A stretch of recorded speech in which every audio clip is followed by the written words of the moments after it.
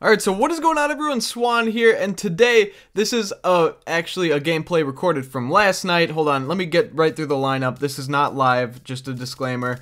Troy Tulowitzki, Carlos Beltran, Giancarlo Stanton, Paul Konerko, Tony Gwynn, Josh Harrison, Cameron Rupp, and David Freese. As you can tell, every single live series player is playing down. We have Craig Gentry, I think that's how you pronounce it, Adrian Gonzalez, Kenny Vargas. You know, all these live players are just playing down, but I was somehow winning every single game. We got Brad Boxberger, Danny Farquhar, I think I know how you say it now, Joaquin Benoit. But as you can tell, literally everyone, my starters, my relievers, my bench, my starting position players, they're all playing down. So anyways, we get into a game after like 10 minutes of searching, because when you're that high of a rank in Battle Royale, it's super hard. As you can tell, they got David Peralta, Neil Walker, Andre Dawson, Eric Thames, David Wright, Lonnie Chisenhall, Evan Gaddis, Eduardo Nunez, Brett Cecil pitching. It's an alright squad. You know, when I got into this game, like I said, I gotta say it again, this is not live, this is just a commentary over the gameplay. I just cut through the entire gameplay and picked out some good parts, but as you can tell, anyways, oh yeah, we have Sean Doolittle too. We warm up Danny, and actually, do we warm up Doolittle? Yes, we warm up Sean Doolittle, and we got 90, I think 7, Troy Tulowitzki up to bat. First pitch of the game, I get a good call, I get a ball on that, and then he throws another one just like that, except down low, and he gets the strike. I was super pumped when I saw there was a lefty starting the game, and that pitch right there, I swear I squared it up so much. This game would have been completely different, you'll see why. I squared it up so much, and it just didn't go anywhere. That should have been a bomb. Tulo has power in this, and as you can tell, Beltran pops out. I don't know, I just cut it up. This is first take. I'm gonna, actually this isn't like first take, I restarted the intro a couple times, but this is my first time actually recording my voice over the gameplay, and I'm gonna try and go all the way through. As you can tell, Stanton is up. Stanton was absolutely destroying this whole run. Well, I think one game he had like 2 home runs with like 4 RBIs, and I hit that ball so hard, and that shift that they're playing just caused it to get stopped. I was so frustrated in this game. You'll see, there's just so many little things that just like don't make sense to me. But anyways, as you can tell, David Peralta's up. I tried to get him to chase with a nice little slider down low, but figured that wasn't the best chasing pitch, so I tossed a changeup down there. Kind of messed that one up too, a little bit too far right. Very easy to take it. So I was down 2-0 on the first batter, and I jam him with a fastball, and he swings, and it's just a perfect little running catch from Tony Gwynn. He hits it to center field. I think it's Tony Gwynn out in center. It's got to be. Then I put in Danny, however you pronounce his name. I toss a little perfect cutter in there. Boom, gets him swinging. That cutter's just filthy. I absolutely love his cutter. Toss a nice curveball down there, and he's a little early on it, and grounds out to first base. So that was a solid play right there. Then we got big Andre Dawson up. This was my biggest fear the entire time, but I did play against him pretty well. Tossed a little changeup down there. He probably could have hit a bomb on that. Throw a perfect cutter again, and then gun him out at first. And so I was feeling pretty good. I was like, this guy, you know, he's chasing a little bit. He's playing all right though, so I don't know. And he tosses a 92 overall Diamond Fernando Rodney, which is actually a really good card. I could not seem to hit it in this game. He tosses a fastball in, tosses a good slider on the outside edge, which I can never hit those very well. But anyways, I check his opponent's bullpen. He's got Trevor Rosenthal, who's a very good pitcher in this. David Price, which he never actually uses, which was surprising. 84 overall. And then, but anyways, yeah, he keeps in Fernando Rodney. Tosses a nice slider right down the middle. I just need to get better at, like, that happens quite a few times, and I need to get better at just learning to keep it there and just wait on it. But anyways, Fernando, it's a 2-2 count, and I get my first hit. I think that was Konerko. I pulled a little fastball inside. He tried to jam me, and look, there's 2 outs, or there's no outs, what am I saying, no outs, runner on first, Tony Gwynn grounds to the second baseman, and beats it out. Barely, by a half step. And so I was feeling pretty good right there. Tony Gwynn and then Josh Harrison. So I steal and I swing on a circle change. Rookie mistake. A very slow pitch. I don't know why I did that. And then I go to steal again and he throws me a really high fastball. So I was like, screw it, let's just pull the trigger again. And of course he catches it and I have to go back. And then Cameron Rupp is up and I try and steal again. And he gets me. He has 91 speed, I think. And he somehow got me. So Eric Thames, whatever. I don't know how you say it. I don't know why I don't know that. I watch so much baseball nowadays, but I just don't pay attention to his squad at all. I believe he's on the Brewers. But anyways, toss a curveball down there and get him to chase. So he grounds out to second base. And here we go. Here we got David Wright. He's this is a little bit of a scary card because he hits better for contact versus lefties, but his power is his righties. So it's it's hard to choose what you should really do with him. But anyways, I kept the righty in. Toss a good cutter on the outside corner. He probably could have taken that the other way if he was more on that. But anyways, throw a toss. Toss a little changeup down there, a little bit too far outside. It's not going to get him to chase, so I toss a curveball over there. Gets inside a little bit, but he's early and just chops it. So that was out number 2, I believe. 2? Yeah, 2. And here comes Lonnie Chisenhall, and this scared me. So I tossed him a changeup right here, and boom, he smashed it. And I was like, shoot, am I going to have to rob that? But then, of course, it did that animation where you just catch it right there, even though you should be able to catch that in the air. But I was a little worried now. I believe it was the second inning. Yeah, bottom of the second. Evan Gaddis is up. And then I get him to almost chase with a little change-up down there. Hold on, how much is left of this? We got about 7 more minutes of commentating. High little cutter.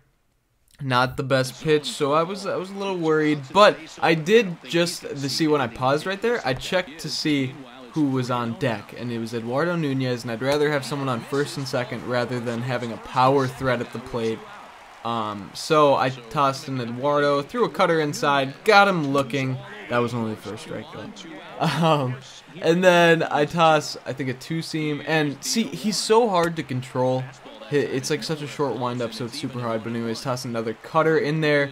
Perfect pitch. Get him to little jam shot inside out. Pops it into right field, and Stanton is there to catch it. And then Cameron Rupp is still up because Tony Gwynn got caught stealing, and then Rupp gets a hit. Just a few games prior to this too, with like 40 contact and like 40 power, he had a 3-run bomb against someone for me. It was crazy. He actually played pretty well throughout the series. And then, so as you can tell, we are at, who's up right now? I don't even know who, oh yeah, David Freese. So, and then I squared that one up a little bit too late, but I was right on it. So I was like, okay, come on, I'm ready. He throws me a little low inside pitch. I didn't go. And so it's no outs, runners at first, and I squared it up, and it looked off the bat like it was going to be out. But it wasn't even to the warning track. It was about 15-20 feet outside of the warning track. So then we toss in Adrian Gonzalez for the pitcher, and he gets a little blue pit with his 8 speed, and then Cameron Rupp has 40 speed. So there's only 1 out, 2 lows up, and then I toss in, actually, Craig Gentry, however you say it, at Adrian Gonzalez's spot, just in case I hit it in the gap, and he would for sure get home. So I was a little bit patient with Tulowitzki. Then it was 2-2, and I got jammed, shattered my bat, and popped out. And then Beltran comes up, grounds out, completely wasted opportunity. And it happened. Actually another time in here. I'm not going to say when, but here we go. Bottom of the third, the final inning. He has Fernando Rodney up. He was paused for a really long time, and then he ended up not even substituting anyone. He probably just went to go to the bathroom or something. And then he ended up popping out, yeah, to Stanton. And David Peralta doubles down the line. Stanton's got to get on his horse, chucks it in. He's there in safe for second. A double. And then Neil Walker's up. I get a little nervous. I toss in Benoit, and then I intentionally walk him because I hate pitching to Neil Walker, and there was a runner on second anyway, so it was good. And then there's Dawson, and then he could have hit a bomb right there. I don't know what he didn't do right, but that could have been the end of the game right there. He pops out to left field. Eric's up, and I hit him to load the bases for David Wright. And then I throw a perfect slider and get him to ground out, and it's yellow! And I still get him somehow. That's just, I don't even know. You should see my facial expressions right now. I still don't understand how that happened. But anyways, there was a 3-2 count that I got a hit with whoever that was, honestly. Oh yeah, that was Freese, I think. This is really, wait, is this skipped far forward? Yeah, this is the 5th inning now. And so he hit Vargas. He walks too low. Beltran, this is with 2 outs, by the way. Tosses in a 68 overall pitcher. John Axford throws me an inside curveball, and I grounded out. He actually accidentally stepped on home plate, but it was a force out anyway, so it worked. And we're just going to skip ahead. You know, this is the 5th inning. Sorry if this is a little confusing, but, you know, watch this go by and just see how long this game goes. This was ridiculous. This is the Battle Royale game. It's supposed to be 3 innings. And we're still going, you know, it's the 6th inning. I'm pitching. Get him out. 7th inning, still getting him out. Now I'm batting. I think I got 1 runner on there. Now I'm pitching, and now I'm batting.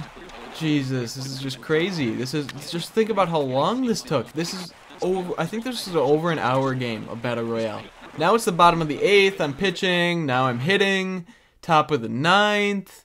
He kept it paused. Okay, and then did I get a runner on here? No, I didn't. Bottom of the 9th. This is when things got a little bit scary. Eric Thames hits a single to center field. This was the most, I don't even know. This was the most intense inning of them all. The 9th, bottom of the 9th inning. David Wright's up. Eric's on base. I throw a terrible sinker, but he bunts and I don't get it. I don't know. Okay, that's just so stupid. That was such an easy double play because it was a hard bunt. So he bunts so there's no outs and runners on first and second, which is smart. So he advances the runners. I intentionally walk Gaddis, of course. And then Eduardo Nunez is up. And I toss a high sinker. Perfect pitch. Gets him looking. And then I throw a low changeup. Boom. Get him at home. Throw to first. Does not make it. Okay, base is still loaded. And hold on, sorry, I had to take a little bit of a pause there. But yes, bases are still loaded. He has Trevor Rosenthal up, but then he switches to this, like, common hitter.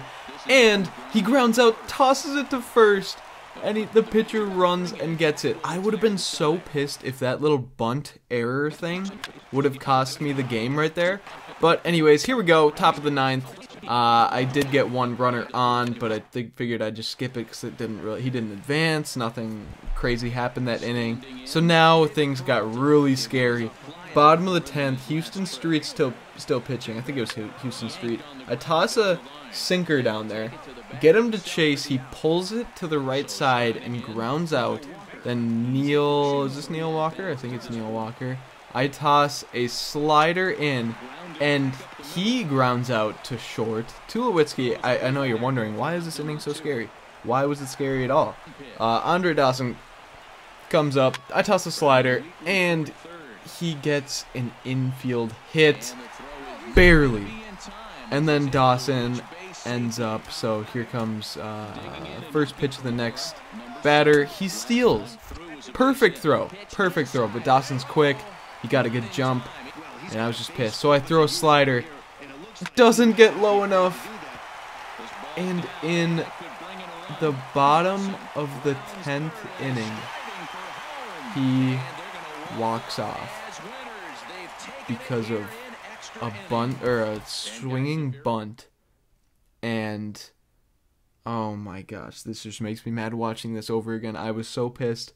This was to get like maybe Tulowitzki, like 97 Tulowitzki, or 99 Bagwell, or 99 Bryce Harper. It was just, so mad. But anyways, yep, as you can tell, Buster Posey was my 12-game reward, and I ended up losing the next game.